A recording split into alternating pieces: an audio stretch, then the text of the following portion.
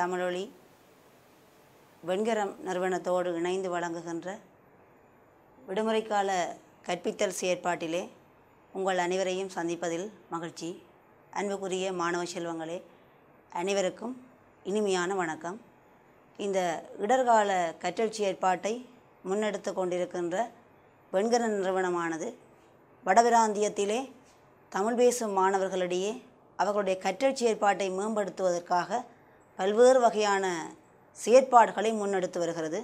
அவற்றிலே ஒன்றுதான் இந்த இடர்கால கற்கை நெறியை டான் குழுமத்தோடு இணைந்து செயற்படுத்தி வருகின்ற அதே நேரத்திலே கற்றலிலே மாணவர்கள் இடர்படுகின்ற வேளையிலே அவர்களுக்கு கல்விக்கான பலவிதமான உதவிகளை வழங்குவதோடு சமூக ரீதியான பின்புலத்திலே ஏற்படுகின்ற பல்வேறுபட்ட பிரச்சனைகளையும் நீக்கி அவர்களை ஒரு சிறந்த சமூக பிரஜைகளாக உருவாக்க வேண்டும் என்ற நோக்கத்திலே இந்த வெண்கரம் நிறுவனம் செயற்பட்டு வருகிறது. இதனுடைய சமூக செயற்பாடுகளை அறிந்து மாணவ செல்வங்கள் இந்நிறுவனத்தினுடைய பயன்களை பெற்று தங்களுடைய கல்வி செயற்பாடுகளை முன்னெடுக்க முடியும் என்று இவ்வேளையிலே தெரிவித்து கொண்டு நாங்கள் எங்களுடைய பாடவிதானத்துக்குள்ளே நுழையலாம் என்று நினைக்கின்றேன். தரம் 8 சென்ற தவணை, அதாவது முதலாம் தவணையிலே விடுபட்ட பாட அலகு 6வது பாட அலகை மையமாக கொண்டு இந்த பகுதி தயாரிக்கப்பட்டுள்ளது. இந்த பகுதியானது மாணவர்களுக்கு விடுபட்ட பாட அலகை பூர்த்தி செய்வது என்பதை மையமாக கொண்டுள்ளதோடு தொடர்ந்து மாணவர்கள் இந்த விடுமுறை காலத்திலே தங்களுடைய கற்றல் செயற்பாட்டை தொடருவதற்காக ஏனைய பாடங்களையும் கற்று தங்களுடைய சுய கற்றலை சிறப்பாக மேம்படுத்தி கொள்வதற்காக இந்த வகுப்பு இங்கே உருவாக்கப்பட்டுள்ளது. எனவே நாங்கள் இன்றைய நாளிலே தமிழ் மொழியும் இலக்கியமும் தரம் 8க்குரிய 6வது பாட அலகை நாங்கள் கற்கலாம் என்று நினைக்கின்றேன். அந்த வகையிலே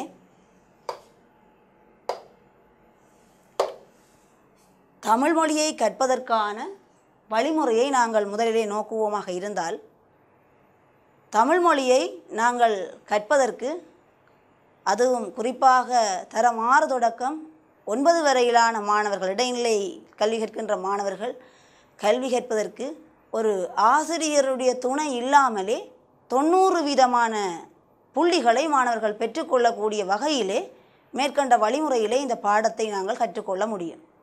உதாரணமாக ஒரு மொழியை கற்பதென்று சொன்னால் அந்த மொழிக்கு தேவையான முதன்மையான ஒரு விடயம் வாசிப்பு. அதாவது வாசிப்பை மேம்படுத்தி கொள்ள வேண்டும். போதுமான அளவு நூல்களை வாசிக்க வேண்டும். முதலாவதாக பாடநூல், பாடநூலோடு சேர்ந்த ஏனைய கட்டுரை நூல்கள், பத்திரிகையில் உள்ள கட்டுரைகள், இப்படியான இதர பல விடயங்களை மாணவர்கள் வாசித்து கொள்ள வேண்டும். இந்த வாசிப்பு அவர்களுக்கு ஒரு நல்ல அறிவை கொடுக்கும். இந்த அறிவின் மூலமாக பரீட்சை வினாக்களை கிரகித்து அவற்றிற்கு விடையெழுதக்கூடிய ஒரு நல்ல சக்தியை மாணவர்கள் வளர்த்து கொள்ள முடியும். அடுத்த விடயம் எழுத்து பயிற்சிகளை மேற்கொள்ளல். இந்த இடர் விடுமுறை காலத்திலே நீங்கள் ஒரு ஆசிரியருடைய துணை இல்லாமல் வீட்டில் இருந்தவாறே உங்களுடைய பாட நூல்களிலே இருக்கின்ற பகுதிகளை உருப்பெழுத்துக்களாக எழுத வேண்டும். அதே நேரம் பந்தியை பிடித்து பந்தியாக, நிறுத்தல் குறிகளை அனுசரித்து நிறுத்தல் குறிகளை பிரயோகித்து அந்த பாட விதானத்திற்கு ஏற்றவாறு பந்தி அமைப்பு செய்து எழுத பழக வேண்டும். நல்ல கட்டுரை எழுதுவதற்கு இது ஒரு சிறந்த வழியாக இருக்கும். பந்தியாக எழுதிக்கொள்வது, அழகாக எழுதிக்கொள்வது, உறுப்பாக எழுதிக்கொள்வது, எழுத்து பொறிமுறைகளை அனுசரித்து எழுதுவது. இப்போது உதாரணமாக சில எழுத்துக்கள் இருக்கின்றன. அந்த எழுத்துக்களை நாங்கள் எழுதும்போது குறையிலேயே நாங்கள் நிறுத்தி விடுவோம். அல்லது சில விடயங்கள் எங்களுக்கு விளங்கிக் கொள்வதில்லை. நாங்கள் நூனா என்று சொல்லி சொன்னால் இந்த நூனாவை எழுதுகின்ற முறை இப்படி இருக்கிறது, லூனா எழுதும்போது லூனா எழுதுகிற முறை இப்படி இருக்கிறது. ஆனால் நாங்கள் சில வேளை மாறுதலாக இந்த நூனாவை போலவே லூனாவை எழுதுகின்ற முறையும் இந்த மாணவர்களிடம் காணக்கூடியதாக இருக்கின்றது. இத்தகைய காலத்திலே நீங்கள் என்ன செய்ய வேண்டும் என்று சொல்லி சொன்னால், பாட நூல்களிலே முன்பக்கத்தில் தமிழ் அரிச்சுவடி அழகாக அச்சிடப்பட்டிருக்கின்றது. அந்த எழுத்து பொறிமுறைகளை கவனித்து, எழுத்தினுடைய திசை முகத்தை கவனித்து சரியாக எழுதி பழக கொள்ள வேண்டும். அதற்கு இந்த எழுத்து பயிற்சிகளை மேற்கொள்ளுகின்ற முறை ஒரு சிறந்த முறையாக இருக்கும் என்று நினைக்கின்றேன். 3வது விடயம் பார்த்தீர்களாக இருந்தால், இது தமிழ் பாடத்துக்கு மட்டுமன்று இல்லாமல் சகல பாடங்களுக்கும் பொருந்தக்கூடிய ஒரு முறைமையாக இருக்கும் வினா விடைகளை தொகுத்து கற்ற. அதாவது நாங்கள் கற்கின்ற பாடத்திலிருந்து சிறிய எளிய வினாக்களை எடுத்து அவற்றுக்கான விடைகளை எழுதி கற்பதனூடாக எங்களுடைய மொழி விருத்தி அல்லது மற்ற ஏனைய பாடங்களினுடைய அறிவையும் நாங்கள் வளர்த்து கொள்ள முடியும். இப்போ உதாரணமாக வினாவிடையை தொகுத்து கற்றல் என்றால் நாங்கள் ஒரு ஒன் வேர்ட் ஆன்சர், ஒரு சொல்லில் விடை எழுதுகிற முறையில் வினாவை தொகுக்கலாம், தொடர்புபடுத்தல் முறையில் தொகுக்கலாம், அல்லது நாங்கள் பந்தி கேள்வியாக எழுதக்கூடிய மாதிரி கட்டுரை கேள்வியாக எழுதக்கூடிய மாதிரி தொகுக்கலாம். இப்போ நாங்கள் ஒரு பெரியாரை பற்றி ஒரு கட்டுரை நாங்கள் படிக்கிறோமாக இருந்தால் இன்னொரு பெரியாரை பற்றி ஒரு கட்டுரையை எழுதுக என்று வினாவை போட்டுவிட்டு அதே மாதிரி நாங்கள் ஒரு கட்டுரையை எழுதலாம். இப்படி ஏராளமான உங்களோட வினாப்பத்திரங்களில் வரக்கூடிய முறைமையை ஒத்ததாக உங்களுடைய பாட விதானத்திலே இருக்கின்ற வினாக்களுக்கு புறம்பாக வேறு வினாக்களை நீங்கள் தேடி கற்றுக்கொள்வது உங்களுக்கு மிகவும் பயனுடையதாக இருக்கும் என்று நம்புகிறேன். அடுத்த விடயம், 4வது விடயம், தமிழ் மொழியை பொறுத்தவரையிலே மிகவும் முக்கியமாக நீங்கள் பின்பற்ற வேண்டிய விடயம் மூல பாடங்களை மனனம் செய்தல். இந்த மனனம் என்பது ஒரு புறந்தள்ளப்பட்ட ஒரு விடயமாக நாங்கள் கருதி கொண்டாலும், அதாவது மாணவன் விளங்கி கற்க வேண்டும், அப்படியே சப்பி துப்புவதல்ல, இப்படியான கருத்துக்களை நாங்கள் புறந்தள்ளி விட்டாலும் இது இந்த மூலபாடங்களை மனனம் செய்தல் என்பது தமிழ் மொழியை பொறுத்தவரையிலே ஒரு தேவையான விடயம்.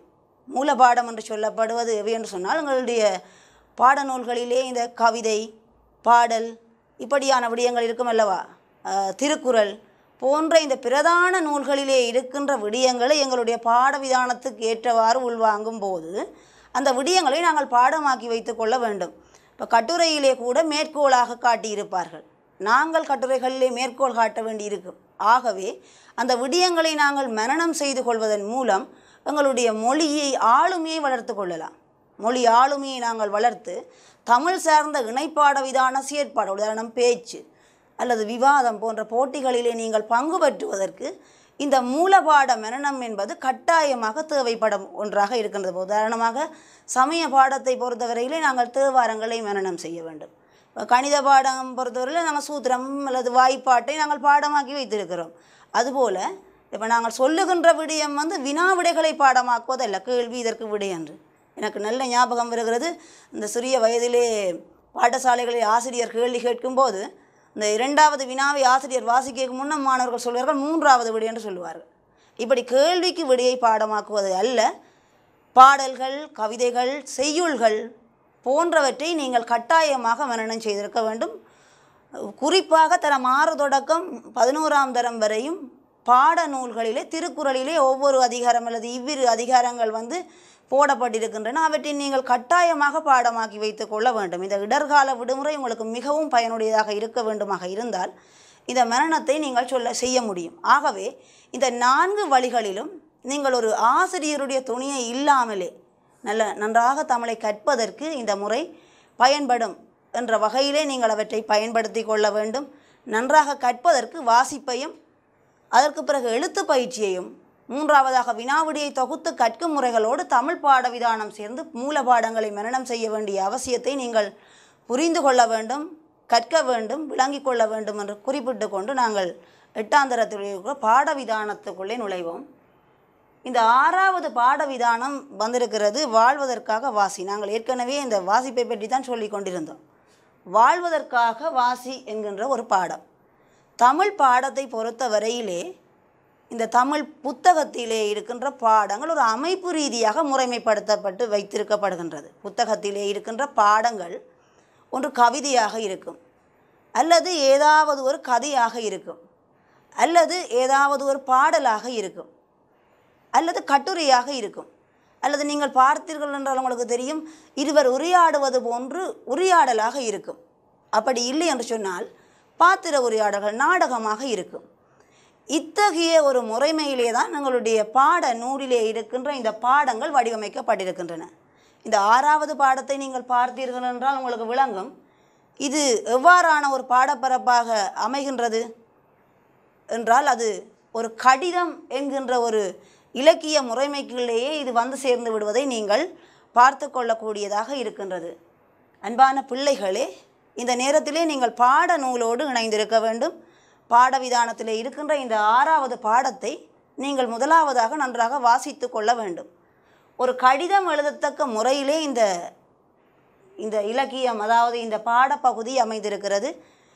இந்த இலக்கியம் அல்லது இந்த கடிதம் யாருடையது என்று சொல்லி சொன்னால் மிகவும் புகழ்பெற்ற எழுத்தாளர், மிகவும் புகழ்பெற்ற பிரதமர் என்று சொல்லப்படுகின்ற இந்திரா காந்திக்கு அவருடைய தந்தையாகிய நேருஜி அவர்கள் எழுதிய ஒரு கடிதம் உங்களுக்காக தரப்பட்டிருக்கின்றது. இந்த கடிதத்தை முதலிலே நீங்கள் வாசிக்க வேண்டும். கடிதத்திலே மேல் பக்கம் இந்த இடத்திலே முகவரி இடப்பட்டிருக்கிறது. முகவரியின் கீழ் விழிப்பு இருக்கிறது. விழிப்புக்கு பிறகு அதனுடைய உடல் விடயங்கள் இருக்கின்றன. தொடர்ந்து இறுதியாக நாங்கள் அந்த முடிப்பு ஒப்பமாகியவற்றை நாங்கள் கடித பாடம் படிக்கும்போது நிச்சயமாக பார்த்து கொள்வோம். இதிலே நீங்கள் முதலில் வாசித்து கொள்ள வேண்டும். மேலே முகவரி இடப்பட்டிருக்கிறது. அல்மோரா மாவட்ட சிறை 1935 பிப்ரவரி 22 என்று போட்டுவிட்டு அடுத்ததாக விழிக்கிறார். செல்ல மகள் இந்து தன்னுடைய மகளை விழிக்கிறார்.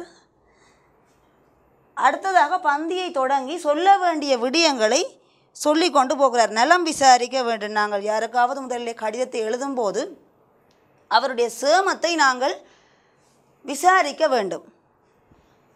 அவர் எழுதி செல்கிறார் பாருங்கள். சிறைச்சாலையில் நான் நலமாக இருக்கிறேன். கிருபாலினி உதவியுடன் படிக்க வேண்டிய பாடங்களை நீ முடிவு செய்துவிட்டாய். மகிழ்ச்சி. இப்படி பேராசிரியர்களை தனிப்பட்ட முறையில் சந்தித்து கலந்துரையாடுவது நல்லது. வகுப்பில் உட்கார்ந்து பாடங்களை கேட்பதனை விட இந்த அணுகுமுறை நல்லது அப்படி என்று சொல்லுகிறார். அதாவது சிறைச்சாலையிலே அவர் இருந்தாலும் தான் அங்கே நலமாக இருப்பதாகவும் படிக்க வேண்டிய பாடங்களை நீ முடிவு செய்து படிப்பதோடு இந்த ஆசிரியர்களுடைய துணியை அல்லது ஆசிரியர்களை சந்தித்து கலந்துரையாடுவது நல்லது அப்படி என்று சொல்லுகிறார். தன்னுடைய அனுபவத்தையும் அதனோடு சொல்லுகிறார். நானும் இப்படி படிக்கின்ற காலத்திலே, கேம்பிரிட்ஜ் பல்கலைக்கழகத்திலே படிக்கின்ற காலத்திலே அந்த நிலைமை அப்படித்தான் இருந்தது. வகுப்பறையிலே நடக்கின்ற உரையாடலை விட நாங்கள் எங்களுடைய ஆசிரியர்களை தனியாக சந்தித்து உரையாடுவதுதான் அதிகமாக இருக்கிறது. ஏனென்றால் அந்த உரையாடல்கள் எங்களுடைய வளர்ச்சிக்கு பெரிதும் பயனுடையதாக இருக்கும் என்று குறிப்பிடுகிறார். நீ படிக்கும் இந்த சாந்திநிகேதனில் இத்தகைய நடைமுறை இருக்கின்றதா என்பது தெரியவில்லை. இல்லாவிட்டால் என்ன, ஆசிரியர்களை தனியே சந்தித்து உரையாடும் பழக்கத்தை நீ கடைப்பிடி என்று சொல்கிறார். கட்டாயமாக நாங்கள் எங்களுடைய பாடம் சார்ந்த விடயங்களை கற்கும்போது, எங்களுக்கு பாடத்திலே சந்தேகம் எழும்போது, வகுப்பிலே இருந்து எங்களுக்கு கேட்க முடியாவிட்டால் ஆசிரியர்களை தனியாக சந்தித்து கதைக்க கிடைக்கின்ற சந்தர்ப்பத்திலே எங்களுடைய பாடங்கள் பற்றி நாங்கள் உரையாடி கொள்ள வேண்டும். ஏனென்றால் அந்த பாடவிதானத்தோடு சேர்ந்து எங்களுடைய ஆசிரியர்களினுடைய அனுபவம் கூட அந்த பாடம் பற்றிய ஒரு நல்ல தெளிவை அல்லது அந்த பாடத்தை எப்படி அணுகுவது என்பதை எங்களுடைய ஆசிரியர்கள் எங்களுக்கு சொல்லித் தருவார்கள். ஆகவே நிச்சயமாக நாங்கள் என்ன செய்ய வேண்டும் என்று சொன்னால், எங்களுடைய பாடம் சார்ந்த சந்தேகங்களை ஆசிரியர்களோடு தனிப்பட கலந்து ஆலோசிப்பதன் மூலமாக நாங்கள் ஒரு நல்ல தெளிவை பெற்றுக்கொள்ள முடியும். அதனை நேருஜி தன்னுடைய மகளுக்கு அழகாக சொல்லுகிறார். தொடர்ந்து கவனிப்போம். நீ வாசிப்பதற்காக அவ்வப்போது புத்தகங்களை நான் அனுப்பலாமா என கேட்டிருந்தேன். நீயும் அனுப்பச் சொல்லி எழுதியிருக்கிறாய். இப்பொழுது எனக்குள் திகைப்பு என்னவென்றால், உனக்கு எப்படிப்பட்ட புத்தகங்களை அனுப்புவது என்பதுதான். அதாவது அவர் என்ன சொல்லியிருக்கிறார் என்று சொன்னால், முன்பு இவருக்கு கடிதம் எழுதும்போது, மகளுக்கு கடிதம் எழுதும்போது, உனக்கு நான் புத்தகம் சிலவற்றை அனுப்பலாம் என்று நினைத்திருக்கிறேன். நேருஜி சிறைச்சாலையிலும் படிப்பதையே நோக்கமாக கொண்டவர், படித்து கொண்டிருப்பார். ஆகவே மகளுக்கு உனக்கு தேவையான நூல்களை நான் அனுப்புகிறேன் என்று சொல்லுகிறார். உனக்கு என்ன நூல் வேணும் அப்படி என்று சொல்ல மகளும் சொல்கிறார், நீங்கள் எனக்கு நூல் கொஞ்சம் புத்தகம் கொஞ்சம் அனுப்புங்கன்னு சொன்னால், இவருக்கு இப்போ யோசனையாக இருக்குது, இப்போ என்ன புத்தகம் அனுப்புறது அவளுக்கு என்று சொல்லி இவருக்கு ஒரே சிந்தனையாக இருக்கிறது. உங்களுக்கு தெரியும் பிள்ளைகளை, வாசிப்பு என்பது நாங்கள் வெறுமனே புத்தக படிப்பு மட்டும் வாசிப்பு அல்ல. உங்களுக்கு தெரியும், நாங்கள் சில விடயங்களை ஆழ்ந்து வாசிப்போம். ஒரு கொஞ்ச காலத்துக்கு முதல் பார்த்தீர்கள் என்று சொன்னால், கிட்டத்தட்ட ஒரு 10-15 வருடங்களுக்கு முன்னர் பார்த்தீர்கள் என்றால், ஒரு மாணவன் புத்தகத்தை திறந்து வைத்து அவ்வளவு ஆர்வமாக வாசிக்கிறான் என்று சொன்னால், அதற்குள்ளே நிச்சயமாக ஏதாவது ஒரு கதை புத்தகம் ஒளிந்திருக்கும் என்று நம்பிக்கொள்ளலாம். அப்படி ஆர்வமாக கதை புத்தகத்தை வாசிப்பார்கள். அவ்வளவு ஆர்வமாக புத்தகத்தை வாசிக்க மாட்டார்கள். வாசிப்பிலே நிறைய முறை இருக்கிறது. நுனிப்புல் மேய்தல், அதாவது மேலோட்டமாக வாசித்து கொண்டு போதல், எழுத்தண்ணி படித்தல், அவ்வளவு ஆழ்ந்து ஆழ்ந்து சொற்களுக்கு பொருள்களை நினைத்து ஒரு சொல்லுக்குமான பொருளை அறிந்து வாசிப்பது. இப்படி வாசிப்பிலே ஏராளமான முறை இருக்கிறது. இந்த உங்களுக்கு தெரியும், ஆசிரியர்கள் அல்லது பெற்றோர்கள் யாராவது நாங்கள் வீட்டிலே ஏதாவது பொருட்கள் வாங்கி வருகிற பத்திரிகை இருக்கும் அல்லவா, அந்த பத்திரிகை துண்டு ஏதாவது கிடைத்தால் அதை இருந்து வாசிப்பார்கள். சாப்பிட்டு விட்டு சாப்பிடுகின்ற அந்த பத்திரிகை செய்தியை ஒரு செய்தியாக இருந்து வாசித்து கொண்டிருப்பார்கள். அப்படி ஒரு முறை இருக்கிறது. இப்போது பார்த்தீர்கள் என்று சொன்னால் இந்த இடர்கால விடுமுறையிலே நாங்கள் சமூக வலைத்தளங்களினூடாக பிரவேசித்து கொண்டிருந்தாலும் இந்த சமூக வலைத்தளங்களினூடாக நாங்கள் நல்ல ஆரோக்கியமான விடயங்களை வாசிக்கக்கூடியதாக இருக்கிறது. ஏராளமான இணைய வழி செயலிகள் இருக்கின்றன. இப்போ உதாரணமாக நாங்கள் முகநூலை சொல்லலாம். முகநூலிலே ஏராளமான விடயங்கள் வருகின்றன, நாங்கள் வாசிக்கின்றோம். எப்படி வாசிக்கின்றோம் என்று சொன்னால் எங்களுக்கு ஆர்வமான விடயங்களை வாசிக்கின்றோம். முன்பு எல்லாம் பாடசாலை விடுமுறை என்ற ஒரு செய்தி வந்து விட்டது என்று சொன்னால் நாங்கள் அதை கட்டாயமாக கிளிக் பண்ணி இருந்து வாசிப்போம். ஏன் விடுமுறையாம், நல்ல ஒரு சந்தோஷமான விஷயம் நினைச்சு வாசித்து கொண்டிருப்போம். ஆனால் இப்போது அதெல்லாம் ஒரு விடயமாக நாங்கள் வாசித்துக் கொள்ளவில்லை. மேலே மேலே தட்டிவிட்டு எங்களுக்கு தேவையான விடயங்களை தேடிக்கொண்டிருப்போம். வாசிப்பு என்பது எங்களுக்கு ஆர்வமானதாக இருக்க வேண்டும் என்பது முக்கியம். வாசிப்பை நான் கட்டாயப்படுத்தக்கூடாது.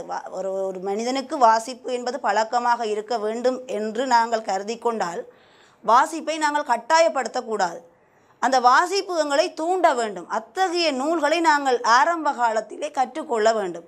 உண்மையிலேயே சொல்லுவார்கள், இந்த சின்ன பிள்ளைகளுக்கு கதை புத்தகங்களை ஆரம்ப காலத்தில் வாசிப்பது தான் அவர்களுக்கு பிறகு பிறகு பிறகு பிறகு நல்ல நூல்களை வாசிப்பதற்கு தூண்டுதலாக இருக்கும் என்று சொல்லுவார்கள். எல்லா காலத்திலும் ஒரே மாதிரியான நூல்களை வாசிப்பதற்கு எங்களுக்கு ஆர்வம் வராது. சிறு பிள்ளையாக இருக்கும்போது நாங்கள் கதை புத்தகத்தை வாசிப்போமாக இருந்தால் ஒரு மாணவ பருவத்திலே இடைநிலைக்கு வந்த பிறகு அந்த சின்ன பிள்ளை கதை புத்தகத்தை தான் வாசித்து கொண்டிருப்போம் என்று கிடையாது. அல்லது அதே மொழி சார்ந்த நூலைத்தான் கற்போம் என்று கிடையாது. இன்னும் கொஞ்சம் வளர்ந்து நாங்கள் பெரியவர்களாகும் போது அந்த பாடவிதானம் சார்ந்த நூல்களை நாங்கள் தேடி கேட்க பழகி கொள்ளுவோம். ஆக நாங்கள் சிறிய வயதிலே கற்கின்ற நூல்கள் வேறு, பிறகு வளர வளர வளர வளர கற்கின்ற நூல்கள் வேறாக இருக்கும். எங்களுடைய ஆர்வம் அப்படி படிப்படியாக வளர்ந்து கொண்டிருக்கும். ஆகவே நாங்கள் ஆர்வத்தை சின்ன வயதிலே வளர்த்து கொள்ள வேண்டும். வாசிப்புக்கான ஆர்வத்தை சிறிய வயதிலே வளர்த்து கொள்ள வேண்டும். இந்த ஆர்வம் பிறகு பிறகு எங்களை ஒரு நல்ல நூல்களை, நல்ல சிந்தனையாளர்களுடைய நூல்களை வாசித்து எங்களை அதன் வழி வளர்ப்பதற்கு பக்குவப்படுத்தி கொள்ள முடியும். அதைத்தான் நேருஜியும் இங்கே குறிப்பிடுகின்றார். புத்தகம் வாசிப்பதை கடமையாக ஆக்குதல் கூடாது. புத்தகம் வாசிக்கிறதுன்றது ஒரு கடமையாக நினைச்சு கொள்ளக்கூடாது, கட்டாயப்படுத்தவும் கூடாது. அப்படி செய்தால் புத்தக வாசிப்பு மகிழ்ச்சியை தராது, வெறுப்பையே உண்டாக்கும். அது மட்டுமன்று எந்த புத்தகத்தை வாசிக்க ஆசையும் வராது. முன்பு எல்லாம் நம்முடைய பாட புத்தகங்களும் தேர்வுகளும் இப்படி வெறுப்பு உண்டாக்கும் விளைவைத்தான் செய்தன. ஷேக்ஸ்பியர், மில்டன் முதலியோர் எவ்வளவு அற்புதமான ஆங்கில படைப்பாளிகள். ஒவ்வொருவருக்கும் ஒவ்வொரு விதமான புத்தகம் வாசிக்க பிடிக்கும். குழந்தையாக இருக்கும்போது ஒரு வகையான புத்தகம் பிடிக்கும், இளைஞராக இருக்கும்போது இன்னொரு வகையான புத்தகம் பிடிக்கும், வயது ஆக ஆக விருப்பம் மாறும். இப்படி சொல்லி கொண்டு போகிறார். அப்போ நாங்கள் புத்தகம் வாசிக்கிறத கட்டாயப்படுத்தக்கூடாது. அதே நேரம் புத்தகம் வாசிக்கிறது ஒவ்வொரு வயதுக்கும் எங்களுடைய புத்தகம் வாசிப்புக்கான ஆர்வம் மாறுபடும் என்று சொல்லிவிட்டு அவர் கேட்கிறார், உனக்கு என்ன புத்தகம் வாசிக்க பிடிக்கும் என சொல். உனக்கு கவிதை வாசிக்க பிடிக்குமா, அல்லது வரலாறு, நாட்டு நடப்பு, பொருளாதாரம் முதலிய புத்தகங்கள் பிடிக்குமா? உன் ஈடுபாடு தெரிந்தபின் நான் அவற்றை உனக்கு அனுப்பலாம் என்று நினைக்கின்றேன் என்று சொல்லி அவர் எழுதி கொண்டு போகிறார். சில புத்தகங்கள் பற்றி பொதுவாக பேசலாம். இந்த புத்தகங்கள் எல்லாமே ஒரே மாதிரி இருக்காது. ஆகவே இந்த புத்தகங்களில் சொல்லப்பட்ட விஷயங்களை நாங்கள் பொதுவாக பேசலாம். புத்தகங்கள் சுவியானவை, சிந்தனையை தூண்டுபவை. இந்த கிரேக்க நாடகங்கள் ஆர்வத்தை தூண்டுபவை. அவை சுருக்கமாகவும் இருக்கும், வாசிக்க எளிமையாகவும் இருக்கும். நாடகங்களை பற்றி பேசுகின்றோம். அது சரி, நீ காளிதாசரின் சாகுந்தலன் நாடகத்தை வாசித்திருக்கிறாயா? அது வாசிக்க வேண்டிய நூல். இப்படி சில வாசிக்க வேண்டிய நூல்களை அவர் பட்டியலிட்டு சொல்லி கொண்டு போகிறார் மகளுக்கு. அதாவது நாங்கள் வாசிக்க வேண்டிய புத்தகங்கள் எவை என்று ஆசிரியர்கள் எங்களுக்கு பகுத்து கூறுவார்கள். ஏனென்றால் எங்களுக்கு உடனடியாக சென்று ஒரு நூலகத்திலே ஒரு நூலை தெரிவு செய்து அங்கே ஏராளமான நூல்கள் இருக்கும். அவற்றை சென்று நாங்கள் அதற்கு தெரிந்தெடுத்து வாசிப்பது என்பது இயலாத காரியம். ஆகவே தான் அந்த டீச்சர்ஸ் மாதிரி எங்களுக்கு என்ன செய்வாங்கன்னா, உஷா துணை நூல் பட்டியல் அல்லது ரெஃபரன்ஸ் என்று கொடுப்பார்கள். இந்த நூல்களை நீங்கள் வாசியுங்கள், வாசிப்பது பயனுடையதாக இருக்கும் என்று சொல்லுவார்கள். அதுபோல் நேருஜியும் தன்னுடைய மகளுக்கு சொல்லுகிறார், நீ இந்த நூல்களை கொஞ்சம் வாசி, அது இப்படி அமைப்பிலே இருக்கும். இப்போ மில்டனுடைய கவிதைகள் அல்ல ஷேக்ஸ்பியர்னுடைய நாடகங்களுடைய அமைப்பு எப்படி இருக்கும் என்று சொல்லி அவர் சொல்லுகின்றார். அதனூடாக அதை வாசிக்க வேண்டும் என்ற ஆர்வம் எங்களுக்கு வரும். ஒருவன் தான் அனுபவித்த சுவையை எங்களுக்கு சொல்லும்போது அந்த சொல்லுகின்ற சுவையிலே எங்களுக்கு அதை வாசிக்க வேண்டும் அல்லது அதனை அனுபவிக்க வேண்டும் என்ற எண்ணம் எங்களுக்கு வரும். அதே போலத்தான் இவரும் தான் கண்டு தான் வாசித்து பெற்ற அனுபவத்தினூடாக மகளையும் வழிபடுத்துகிறார். நீ இன்ன புத்தகங்களை வாசி. உண்மையிலேயே பிள்ளைகள், நாங்கள் இந்த உலக மகாகவிகள் இல்லை உலக இலக்கிய கர்த்தாக்கள் என்று சொல்லப்படுகின்ற ஷேக்ஸ்பியர், மில்டன் முதலான ஆங்கில அறிஞர்களுடைய இல்லை கிரேக்க அறிஞர்களுடைய புகழ்பெற்ற நூல்கள் கட்டாயமாக வாசித்திருக்க வேண்டும். நான் கட்டாயப்படுத்தக்கூடாது என்று சொல்லிவிட்டு கட்டாயமாக வாசிக்க வேண்டும் என்று சொல்லுகின்றேன் என்று எண்ணக்கூடாது. ஏனென்றால் எங்களுடைய வாழ்வியலிலே எங்களுக்கு பல்வேறுபட்ட அனுபவங்கள் வர வேண்டுமாக இருந்தால் நாங்கள் ஏராளமான நூல்களை வாசிக்க வேண்டும். ஒரு மனிதனுடைய வாழ்நாளில் அவனுடைய அனுபவம் என்பது ஒரு மனித அனுபவமாகத்தான் இருக்கும். ஆனால் நாங்கள் பல்வேறுபட்ட நூல்களை வாசிப்பதனூடாக பல்வேறு மனிதர்களினுடைய அனுபவங்களை நாங்கள் பெறக்கூடியதாக இருக்கும். அத்தகைய ஒரு நல்ல அனுபவத்தை தரவல்லவை நூல்கள். ஆகவே தான் நாங்கள் நூல்களை தினமும் வாசிக்க வேண்டும், ஓதாமல் ஒரு நாளும் இருக்க வேண்டாம் என்று நாங்கள் சொல்லுவதற்கு காரணம் அதுதான். நூல்கள் எங்களுக்கு நல்ல அனுபவத்தை தரவல்லவை. எங்களுக்கு இந்த கொரோனா விடுமுறை காலத்திலே நல்ல நண்பர்களை சந்திக்க முடியாத ஒரு சூழ்நிலை இருக்கின்றது. நண்பர்களை எல்லாம் நாங்கள் தொலைத்து விட்டு அல்லது அவர்களை மறந்து விட்டு அல்லது அவர்கள் தொடர்பாட முடியாதவாறு வீட்டுக்குள்ளே அடைந்து கிடக்கின்றோம். இந்த வேளைகளில் எங்களுக்கு நல்ல நண்பர்களாக இருக்க வல்லவை எவை என்று கேட்டால் இந்த நூல்கள் தான். ஆகவே இந்த நூல்களை நீங்கள் தொடர்ச்சியாக வாசிக்கின்ற பழக்கத்தை மேம்படுத்தி கொள்ள வேண்டும். தொடர்ந்து ஒரே நூலை வாசித்து கொண்டிருக்காமல் அல்லது தொடர்ந்து ஒரே வகையான நூல்களை வாசிக்காமல் இங்கே குறிப்பிடப்பட்டது போன்ற நூல்களை நீங்கள் வாசிப்பது நல்லது. இப்போ உதாரணமாக காளிதாசனுடைய சாகுந்தலம் பற்றி சொல்வது சமஸ்கிருத நூல் ஒன்று சாகுந்தலம். ஆனால் எங்களுடைய பாடவிதானத்திலே சகுந்தலை நாடகம் வருகிறது. அது ஏனைய வகுப்புகளில் இருக்கும் என்று கருதுகிறேன். ஆனால் சிறிய வயதிலேயே நாங்கள் இந்த சகுந்தலை நாடகம் என்ற சகுந்தலையினுடைய கதை படித்திருக்கின்றோம்.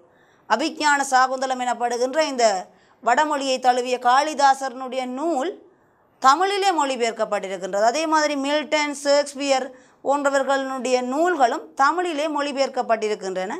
ஆகவே இப்போது நீங்கள் 8ஆம் ஆண்டு என்று சொல்லும்போது சிறிய பிள்ளைகள் உங்களுடைய வாசிப்பினுடைய நோக்கம் அல்லது வாசிப்பினுடைய வளர்ச்சியாக இந்த புத்தகங்களை நீங்கள் சேர்த்து கொள்ள வேண்டும். உங்களுடைய நூலகங்களிலே நிச்சயமாக இந்த நூல் இருக்கும். இல்லாவிட்டாலும் உங்களுடைய பொதுசன நூலகங்களில் சென்று நீங்கள் இத்தகைய நூல்களை ஆர்வமாக தேடி வாசிக்கலாம். இந்த காலத்திலே ஏராளமான மாணவர்கள் இந்த தொடர்பாடல் செயலிகள் நூடாக இணைய வழியிலே பிரவேசித்து கொண்டிருக்கின்றீர்கள். ஆகவே இணையவழி நூலகத்திலே இந்த புத்தகங்கள் நீங்கள் நிச்சயமாக வாசிக்கக்கூடியதாக இருக்கின்றது. ஆகவே நீங்கள் இத்தகைய நூல்களை பெற்று வாசித்து கொள்ள வேண்டும். இந்த வாசிப்பு உங்களுக்கு ஒரு நல்ல அனுபவத்தையும் நல்ல அறிவையும் தரும் என்று சொல்லிக்கொண்டு தொடர்ந்து இந்த கடிதத்தை வாசிப்போம். சென்ற ஆண்டு டால்ஸ்டாயின் போரும் அமைதியும் என்ற நாவலை நீ வாசிக்கப் போவதாக சொன்னாய். வாசித்து விட்டாயா? உலகின் மிகச்சிறந்த நூல்கள் அதுவும் ஒன்று. பெர்னாட் ஷாவின் பல நூல்களை நீ வாசிக்கவில்லை. அவருடைய நூல்கள் வாசிக்கத்தக்கவை. எனக்கு மிகவும் பிடித்தமான பெர்னாட் ரசல் அவர்களுடைய ஆங்கில நாவல் அருமையானது. அறிவார்ந்த எழுத்து நடை அவருடையது என்று தான் ரசித்து வாசித்தவற்றை அப்படியே சொல்லி கொண்டு போகிறார். சென்ற ஆண்டு இவ என்ன சொல்லுகிறான்னு சொன்னால், இந்திரா தந்தைக்கு கடிதம் எழுதும்போது தான் டால்ஸ்டாயினுடைய போரும் அமைதியும் என்கின்ற நாவல், உங்களுக்கு தெரியும், போருக்கு ஒப்போசிட்டானது அமைதி. அப்போ போர், அந்த போரில் அந்த விளைவுகள், அதனூடாக பெற்ற அமைதி, 2 விளைவுகளை சொல்லுகின்ற ஒரு அருமையான நாவல் அது. அதை நீ வாசித்து முடித்து விட்டாயா என்று கேட்கிறார். ஏனென்றால் நாங்கள் சில வேளை அப்படித்தான் வாசிக்கிறதாக சொல்லுவோம், அல்ல படிக்க போகிறோம் என்று சொல்லுவோம், சபதம் எல்லாம் செய்து கொள்ளுவோம். அப்படியெல்லாம் செய்துவிட்டு நாங்கள் பிறகு அதை வாசிப்பது இல்லை. அதன் மகளிடம் கேட்கிறார், நீ வாசித்து விட்டாயா அப்படி என்று சொல்லிவிட்டு அந்த பெர்னாட் ரசலினுடைய ஆங்கில எழுத்து நடை, சில பேர் நல்லா புத்தகம் எல்லாம் எழுதுவார்கள், ஆனால் அது வாசிக்கத்தக்க மாதிரி இருக்காது. கவிதை என்று சொல்லுவார்கள், ஆனால் கவிதையிலே உள்ள அம்சங்கள் எதுவும் அதிலே இருக்காது. ஆனால் அவருடைய நடை, ஆங்கில எழுத்து நடை அல்லது மொழி நடை அவ்வளவு அற்புதமானது என்று சொல்லுகின்றார். அதுபோல் பெர்னாட் ஷாவினுடைய புத்தகங்களும் வாசிக்கத்தக்கவை, அவற்றையும் நீ வாசிப்பது நல்லது என்று சொல்லுகின்றார். எனவே அத்தகைய நூல்களை நாங்கள் தொடர்ந்து வாசிக்க வேண்டும். தொடர்ந்து கடிதத்தை கவனியுங்கள். நாம் ஏன் புத்தகம் வாசித்தல் வேண்டும் என்று கேட்கிறார். நாங்கள் ஏன் புத்தகத்தை வாசிக்க வேண்டும்? வாசி என்று ஓயாமல் சொல்லி கொண்டிருக்கின்றோம். ஏன் புத்தகம் வாசிக்க வேண்டும்? அதற்கு நிறைய காரணம் இருக்கின்றது. ஒன்று, அறிவை பெறுவதற்காக நாங்கள் புத்தகத்தை வாசிக்க வேண்டும்.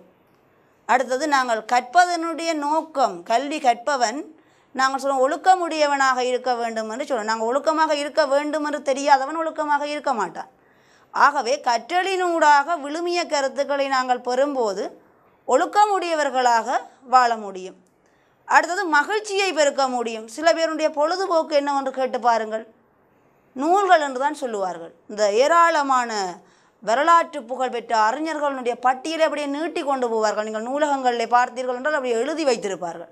அவர் சாகும் வரை படித்து கொண்டிருந்தார், அல்லது ஆபரேஷன் சர்ஜரிக்கு போகும் வரைக்கும் படித்து கொண்டிருந்தார், ரயில் பயணங்கள் எல்லாம் படித்து கொண்டிருந்தார், நெப்போலியன் போருக்கு போகும் வரை படித்து கொண்டிருந்தான், இப்படி சொல்லுவார்கள். அவர்களுடைய பொழுதுபோக்கு காஃபி என்னவென்று கேட்டால் அது நிச்சயமாக புத்தகம் படிப்பதாக இருக்கும். அது அவர்களுடைய பொழுதுபோக்கு, அதோடு அவர்களுக்கு இன்பத்தை தரவல்லது. ஆகவே புத்தகம் அறிவை தரும், அதே நேரம் எங்களுக்கு இன்பத்தை தரவல்லது. அந்த இன்பத்திற்கும் புறம்பாக புத்தகம் வாசித்தல் என்பது எங்களுக்கு சிறந்த ஒழுக்கத்தை உண்டு பண்ணத்தக்கதாகவும் இருக்கும். அதே நேரம் புத்தகம் வாசிக்கிறதுக்கு மேலும் ஒரு காரணம் சொல்கிறார். வாழ்க்கை என்பது 1000 முகங்கள் கொண்டது. அதனை புரிந்து கொள்ளவும் முறையாக வாழவும் புத்தக படிப்பு இன்றியமையாதது அப்படி என்று சொல்கிறார். அப்போ வாழ்க்கை என்றது 1000 முகம் கொண்டது. அப்போ வாழ்க்கையில் பல அனுபவங்கள் எங்களுக்கு இருக்கும். அந்த அனுபவங்களை பெற்றுக்கொள்கிறதுக்கு நாங்கள் புத்தக படிப்பை நாங்கள் பின்பற்ற வேணும்னு சொல்கிறார். தொடர்ந்து வாசிப்போம். தனியொரு மனிதனுக்கு கிடைக்கக்கூடிய பட்டறிவு, அதாவது அனுபவ அறிவு மிகவும் குறுகியது. வாழ்நாளில் எங்களுக்கு கிடைக்கக்கூடிய அனுபவம் ஒரே அனுபவமாகத்தான் இருக்கும். ஆனால் புத்தகங்கள் மனிதர்களுடைய பல்வேறுபட்ட மனிதர்களால் எழுதப்பட்டிருக்கிறதுனால அந்த மனிதர்களுடைய ஏராளமான அனுபவ சிந்தனை, அதை பட்டறிவு சிந்தனைன்னு சொல்லுவோம். பட்டறிவு சிந்தனைகள் ஏராளமாக அடங்கியுள்ளன. ஆகவே அந்த புத்தகங்களை நாங்கள் வாசிக்கும்போது நாங்கள் வாசிக்கின்ற அந்த விடயங்கள் எங்களுக்கு அனுபவமாக படிந்து எங்களுடைய வாழ்க்கை அனுபவங்களினூடாக நாங்கள் அவற்றை மேம்படுத்தி கொள்ள முடியும் என்ற சிந்தனையை சொல்லுகிறார். ஏராளமான பட்டறிவு சிந்தனைகள் அடங்கியுள்ளன. அவற்றை வாசிக்கும்போது நாம் வசிக்கும் சிறு மூலையிலிருந்து வெளியேறுகிறோம். மலை மீது ஏறி நின்று இதுவரை பார்க்காத உலக காட்சிகளை பார்க்கும் உணர்வை பெறுகின்றோம். அன்புமிக்க உன் அப்பா என்று எழுதுகிறார். இப்போ இந்த கடிதம் ஜவஹர்லால் நேருவால் அவருடைய மகள் இந்திரா பிரியதர்ஷினிக்கு அனுப்பப்பட்ட கடிதம் என்று சொல்லி நாங்கள் இந்த கடித பகுதியை பார்த்துருக்கோம். நீங்கள் கீழே பார்க்கலாம் பிள்ளைகள். ஜவஹர்லால் நேருவும் இந்திரா பிரியதர்ஷினியினுடைய படமும் இங்கே காட்சிப்படுத்தப்பட்டிருக்குது. இதே நேரம் நீங்கள் இந்த பாடத்தை வாசித்து விளங்கி கொள்ள முடியாத சில சொற்கள் இங்கே அரும்பதங்களாக தரப்பட்டிருக்குது. இப்போ கேம்பிரிட்ஜ் என்றது உங்களுக்கு என்னென்று தெரியாமல் இருக்கலாம். கேம்பிரிட்ஜ் என்று சொல்கிறது என்னென்னு சொன்னால் இங்கிலாந்தில் இருக்கிற ஒரு பிரபல்யமான ஒரு பல்கலைக்கழகம், கேம்பிரிட்ஜ் யூனிவர்சிட்டின்னு சொல்லுவோம். அதே நேரம் ஷேக்ஸ்பியர், மில்டன் நாங்கள் படித்து கொண்டு போனாங்க. பிளேட்டோ, காளிதாசர், டால்ஸ்டா இவங்களெல்லாம் சிறந்த எழுத்தாளர்கள், இலக்கிய எழுத்தாளர்கள். உங்களுக்கு அவர்களுடைய மொழி புலமையும் போட்டிருக்கு.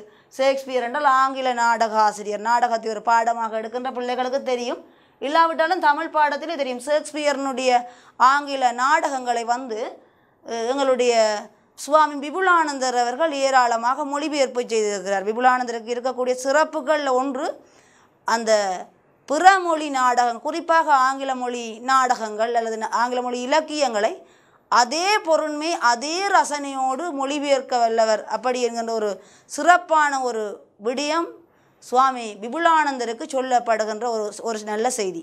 அதுவும் குறிப்பாக ஷேக்ஸ்பியர்னுடைய நாடகத்தினுடைய பாத்திரங்கள், அந்த கவிதை உணர்வு மேலோங்க அந்த நாடகங்களை சித்தரிக்கின்ற விடயத்தை நாங்கள் இந்த ஷேக்ஸ்பியர்னுடைய மொழிபெயர்ப்பிலே காணக்கூடியதாக இருக்கிறோம். அப்போ மொழிபெயர்ப்பு இல்லாத ஷேக்ஸ்பியர்னுடைய நாடகத்தை நேரடியாக வாசிக்கும் போது ஒரு நல்ல மகத்தான அனுபவம் கிடைக்கும் என்று நினைக்கின்றேன். தொடர்ந்து பெர்னாட்ஸ், அவரும் ஒரு ஆங்கில நாடக ஆசிரியர். அதே மாதிரி பென்ட்ரன் ரசல் நேருஜிக்கு பிடித்த ஒரு ஆசிரியர். அவரும் ஒரு ஆங்கில நாடக சிந்தனையாளர், அதே நேரம் ஒரு கல்வியாளராக இருக்கின்றார். அதே நேரம் அங்கே மிகுதியாக உங்களுக்கு இந்த அரும்பதங்கள் தரப்பட்டிருக்கின்றது. ஆகவே நீங்கள் முதலிலே என்ன செய்ய வேண்டும் என்று சொன்னால் உங்களுடைய இந்த பாடவித அலகு 6 இருக்கின்ற விடயத்தை வாசிக்க வேண்டும். வாசித்த பிறகு நாங்கள் தொடர்ந்து இந்த அரும்பதங்களின் ஊடாக எங்களுடைய பாடவிதானத்தில் விளங்காத சொற்களை பொருளுணர்ந்து மீண்டும் ஒரு முறை வாசிக்க வேண்டும். மீண்டும் நாங்கள் கிரகித்தல் பயிற்சிக்கு செல்லலாம். அந்த பயிற்சியிலே இருக்கின்ற வினாக்கள் மிகவும் எளிமையான வினாக்கள், சிறிய வினாக்கள். நீங்கள் அவற்றை வாசித்து அவற்றுக்குரிய விடயங்களை தொகுத்து எழுதி கொள்ள வேண்டும். கூடுதலாக இந்த சிறிய வயது மாணவர்களாகிய நீங்கள் முழு விடை அல்லது பூரண விடை என்று சொல்லுவோம் அல்லவா, ஃபுல் ஆன்சர்னு சொல்லுவோம். பூரணமான விடையை எழுதி பழகிக்கொள்ள வேண்டும். இந்த கடிதம் எழுதப்பட்டதன் நோக்கம் யாது? அப்போ நாங்கள் எழுதி கொள்ள வேண்டும், இந்திரா காந்திக்கு வாசிப்பினுடைய மேன்மையை உணர்த்துவதற்காக வாசிப்பினுடைய முக்கியத்துவத்தை உணர்த்தும் நோக்கில் எழுதப்பட்டது, இக்கடிதம் எழுதப்பட்டது என்று எழுதி முடிக்க வேண்டும். சிறிய வயதிலே நீங்கள் இப்படி எழுதி கொள்வது உங்களுக்கு பின்னர் 10ஆம் 11ஆம் தரம் அல்லது 7க்கு வந்த பிறகு நீங்கள் ஒரு பந்தி அமைப்பிலே வினாக்களை விடைகளை அளிப்பதற்கு பொருத்தமான ஒரு முறையாக இருக்கும். ஆகவே நீங்கள் இப்போது அப்படி எழுதி பழகிக்கொள்ள வேண்டும். தொடர்ந்து நீங்கள் இந்த கிரகித்தல் பயிற்சிகளை வாசித்து அவற்றிற்கு நீங்கள் விடையளித்துக் கொள்ளுங்கள் பிள்ளைகளே. வாசிப்பு பழக்கத்தை ஏன் வற்புறுத்தி ஏற்படுத்தக்கூடாது என கடிதத்தில் குறிப்பிடப்பட்டுள்ளது என்று அவங்களுக்கு புக்கிலேயே போட்டிருக்குது. விட ஒன்று சலிப்பு ஏற்படும் அல்லது வெறுப்பு ஏற்படும், மகிழ்ச்சியை தராது, அதை வாசிக்க வேண்டும் என்ற ஆர்வம் மேலிடாது போன்ற விடயங்கள் சொல்லப்பட்டிருக்கிறது. கற்பிக்கும் ஆசிரியர்களை தனியே சந்தித்து கலந்துரையாடுவது ஏன் நல்லது அப்படி என்று ஒரு வினா. நான் உங்களுக்கு ஏற்கனவே சொன்னது போல ஆசிரியர்களோடு சந்தித்து நாங்கள் கலந்துரையாடுவது ஆசிரியர்களினுடைய நல்ல அனுபவ அறிவையும் சேர்த்து எங்களுக்கு தரும், நல்ல தெளிவை தரும். ஆகவே நாங்கள் கலந்துரையாடுவது நல்லது. டால்ஸ்டாய் எழுதிய நாவலின் பெயர் என்ன? போரும் அமைதியும். இப்போ இப்படி 5 வினாக்கள் தரப்படும். நூல்களை வாசிப்பதால் ஏற்படும் நன்மைகள் 3, ஏராளமான நன்மைகள் இருக்கின்றன, உங்களுக்கு தெரியும். அதே நேரம் இதே மாதிரி இந்த 5 வினாக்களோடு முடிந்து விட்டது. நீங்கள் என்ன செய்ய வேண்டும் என்று சொன்னால் ஏனைய வினாக்களையும் தயாரிக்க வேண்டும். உதாரணமாக சாகுந்தலன் நாடகத்தை எழுதியவர் யார்? மகாகவி காளிதாசர். இப்படி நீங்கள் ஏராளமான வினாக்களை இந்த பாடத்திலே இருந்து தயாரிக்கலாம். அதே நேரம் தொடர்புபடுத்துதல். இப்போ இலக்கிய ஆசிரியர் கண்ட பேர் ஒரு பக்கம் போட்டுட்டு இலக்கியங்கண்ட பேரை மறுவக பக்கம் போட்டுட்டு தொடர்புபடுத்துகள் 2 போன்ட்டு ஒரு கேள்வியை ப்ரிப்பேர் பண்ணி தயாரித்து நீங்கள் என்ன செய்யலாம்னு சொல்லி சொன்னால் அது ஒரு வினாவை செய்து வைக்கலாம். ஆகவே இந்த விடுமுறை காலத்தை நீங்கள் பிரயோசனமாக பயன்படுத்துவீங்கன்னு நினைக்கிறேன்.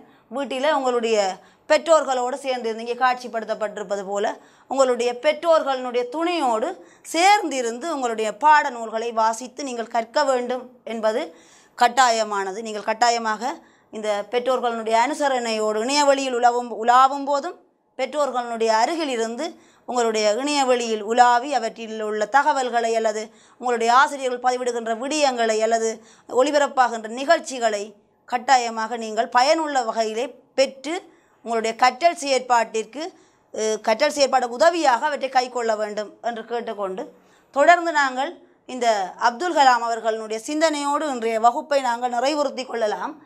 ஒரு நல்ல புத்தகம் 100 நண்பனுக்கு சமம். நாங்கள் முன்பு சொன்னது போல இந்த விடுமுறையிலே நாங்கள் ஏராளமான நண்பர்களை தொலைத்து இருக்கின்றோம். தொலைத்து என்று சொல்வதை விட நாங்கள் ஏராளமான நண்பர்களோடு தொடர்பு கொள்ள முடியாமல் இருக்கின்றோம். பாடசாலையினுடைய அந்த விடுமுறை என்பது நாங்கள் எதிர்பாராத விதமாக அறிவிக்கப்பட்டிருப்பதனால், ஏனைய விடுமுறைகள் அப்படி அல்ல, அறிவித்திருப்பார்கள் இந்த நாள் விடுமுறை என்று சொன்னால் எங்களுக்கு அது சந்தோஷம்.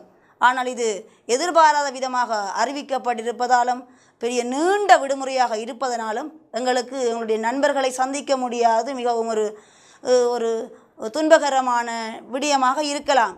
ஆகவே இந்த விடயத்தை நீங்கள் நினைவுபடுத்தி கொள்ளுங்கள். ஒரு நல்ல புத்தகம் 100 நண்பர்களுக்கு சமன். எங்களுடைய வீட்டிலே எத்தனை நல்ல புத்தகங்கள் இருக்கின்றன, அவற்றோடு நாங்கள் எவ்வளவு தூரம் நாங்கள் அவற்றோடு பரிச்சயம் வைத்துக் கொள்கின்றோம் என்பதை நீங்கள் கணக்கிட்டு அவற்றை 100ஆல் பெருக்கிக் கொள்ளுங்கள். அத்தனை நண்பர்கள் எங்களோடு இருக்கின்றார்கள். ஆகவே ஒரு நல்ல சிறந்த புத்தகங்களை உங்களோடு வைத்து அவற்றை வாசித்து உங்களுடைய கல்வியை அல்லது கற்றல் செயற்பாட்டை மேம்பாடடைய செய்ய வேண்டும் என்று கேட்டுக்கொண்டு இந்த தரம் 8னுடைய இந்த பாடவிதானத்தை மாணவர்களுக்காக வழங்குகின்ற நான் ஸ்கந்தவரோதய கல்லூரியினுடைய இடைநிலை கற்பித்தல் தமிழ் பாட ஆசிரியர் செல்வி கனகதுர்கா கனகரத்னம். இந்த வேளையிலே இந்த சந்தர்ப்பத்தை வழங்கிய டான் தொலைக்காட்சி குழுமத்துக்கும் அதே நேரம் நிறுவனத்திற்கும், அதாவது வெண்கரம் நிறுவனத்திற்கும் நன்றியை தெரிவித்து விடைபெறுகின்றேன். வணக்கம்.